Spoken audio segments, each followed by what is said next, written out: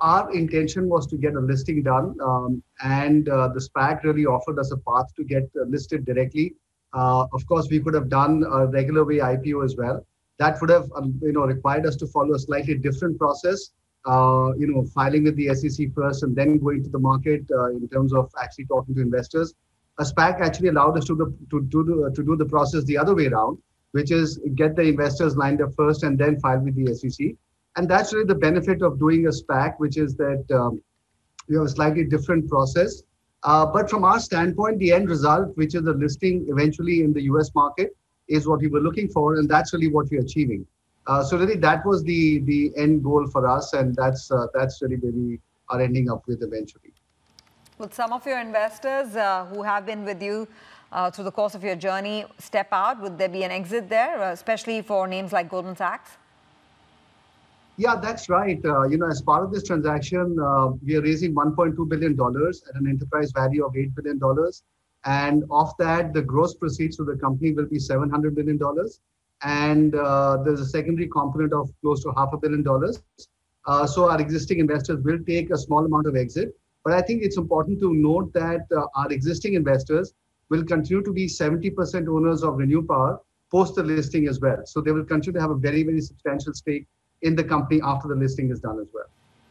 So hi, this is Christine. In the renewable energy space, you continue to be a leader, especially in the state of Gujarat. Talk to us about your plans for expansion. Where do you see the future? Is it going to be in wind, or is it going to be solar or water? Yeah, look, that's a great question. I think the Indian market is poised for substantial growth over the next 10 years and even beyond that.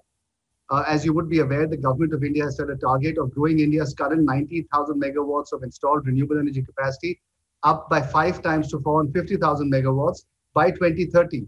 That's going to be a remarkable growth. It's going to require us to add 360,000 megawatts of renewable capacity in the next 10 years, which is equal to India's entire current installed capacity of power from all sources. So this is going to be a very, very sizable sector. It's going to grow very rapidly. And just to give you another context, we're going to add, just in renewable energy in India, the size of Japan's current installed power market altogether. So this is going to be an enormous building program. And within that, of course, the question is, we'll have to have all sources of growth.